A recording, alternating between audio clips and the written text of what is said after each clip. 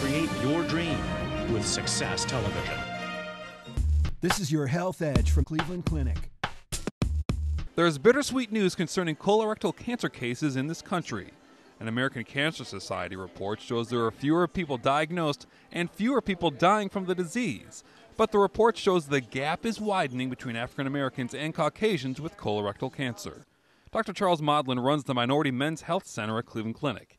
He says this gap is due to a lack of health care access for African Americans, which means they can't get routine screenings for the disease. And it really underscores the importance of understanding your family medical history whenever possible, because if colorectal cancer is prevalent in your family, there's a greater need for you to undergo those screenings. The report states colorectal cancer is the third most commonly diagnosed cancer and the third leading cause of cancer death in both men and women.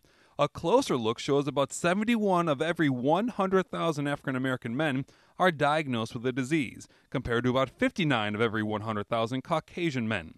That's a difference of 12, a 20% jump from 3 years ago. And the death rate gap from colorectal cancer is also widening. 3 years ago, African Americans were 40% more likely to die from the disease compared to Caucasians. This latest report shows African Americans are now 45% more likely to die from the disease than Caucasians. Dr. Modlin says improving healthcare access will help close this racial gap. We need to basically work with our policymakers to improve that access so that everybody can benefit from the advances in technology. I mean, we have ways to treat many of these conditions, but we have to detect these diseases and medical conditions at earliest stages where they're curable. Complete findings of this report are on the American Cancer Society website at www.cancer.org. For Cleveland Clinic News Service, I'm Mike Jacobson.